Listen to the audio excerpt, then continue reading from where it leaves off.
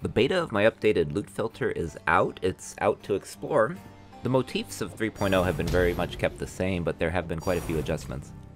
If you haven't seen it before, we use a white flag system for highest tiered items. Green flag is next, and then blue flag.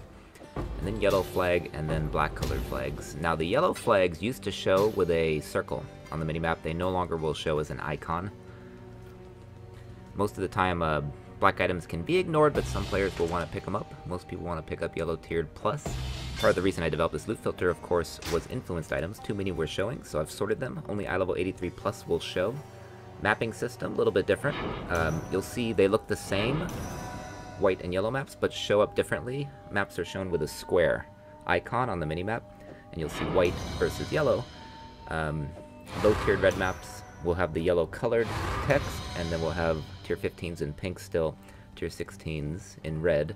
Splinters have been adjusted, and so you can see they'll highlight differently. You only need 20 now to show blue tier. Val skills, in general, and unidentified rare base jewels still show with that white color that most players will ignore. Some players will also ignore yellow colored print on the black flag, but some don't want to ignore those. Now I've simplified uniques. Uniques, of course, have a different font color to differentiate them, generally a white font color or brown. The yellow uniques will show with a star still. I'm not getting rid of the icon for uniques, only for div cards, only for base items, everything else.